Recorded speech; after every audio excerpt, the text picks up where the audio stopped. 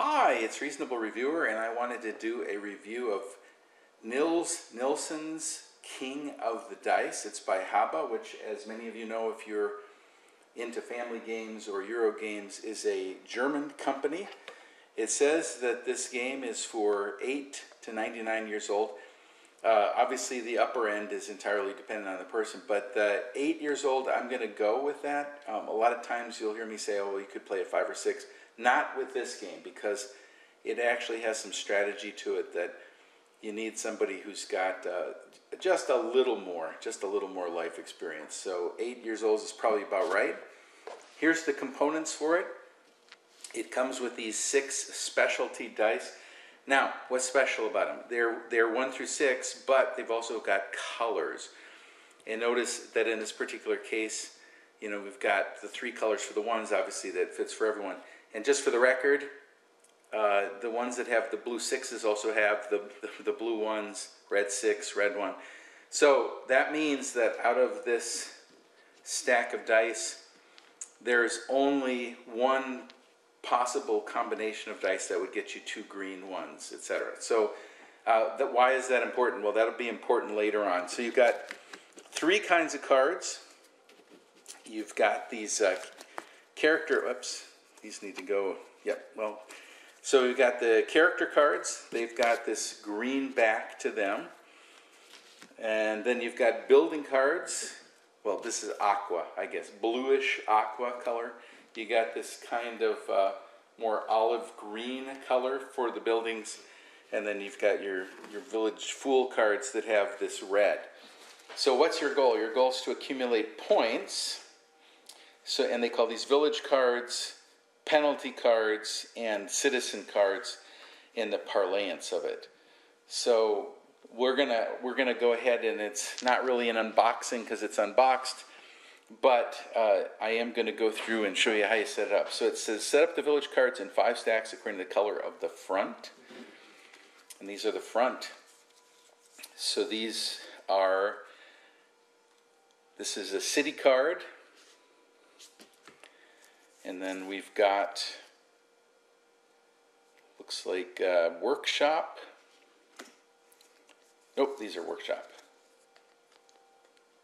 This is a mine card. Then we've got an orc village. And then we have the enchanted forest, right?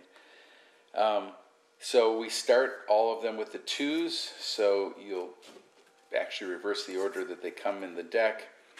Put the 2s on top, and these are worth points, right? I mean, so the 2, etc., are worth points. So you'll put those up front, then shuffle all the citizen cards and place them face down left of that. Repeat the penalty cards and place them a little farther face up pile. So, in other words, we're going to go ahead and shuffle these. There's not many to shuffle, so we go pretty quick. Let's see. Oh, these go with the citizen cards. All right. And then we'll go ahead and put these off to the side so everybody can get at them. We're going to shuffle these citizen cards up.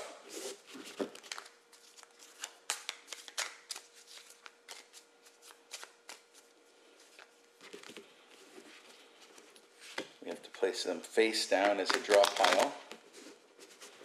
And then what we're going to do is we're going to put down 1 citizen in front of each of the piles.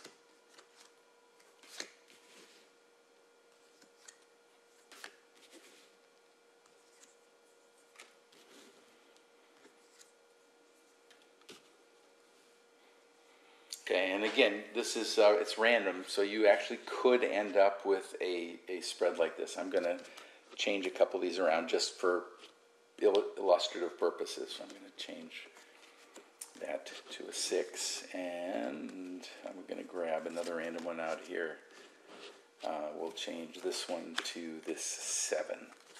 All right, then what you do is you're going to roll the dice. So what you're going to do, roll the dice, acquire a new citizen, fill up your roll. So roll the dice, take the 6 dice, try to roll them to claim one of the face-up cards, ideally one of the highest possible number. You may roll a maximum of 3 times, so we just rolled once. After each roll, you may put as many dice aside as you would like. So, you know what? I'm going to... So you could potentially go for more than one thing, right? You could,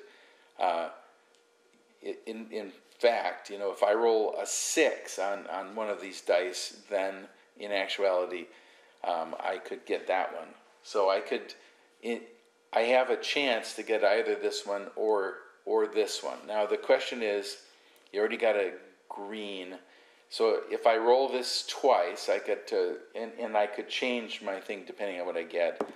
So I got a 4, so that's a blue. What does that help me out? Nothing. All right, so I got to get either a green or a 6 on this next roll to claim one of these. No dice, no pun intended. All right, so what does that mean? After the third roll, you may stop and count the number of points if desired. All right, if you fulfill the conditions of one of the face-up citizen cards, so let's pretend, just for way of example, that I was able to get a green. So I had a 1 out of 3 chance getting that. I would take that card, and that citizen is now mine.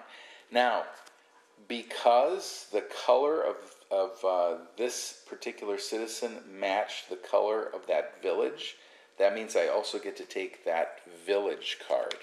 Very important. Well, actually,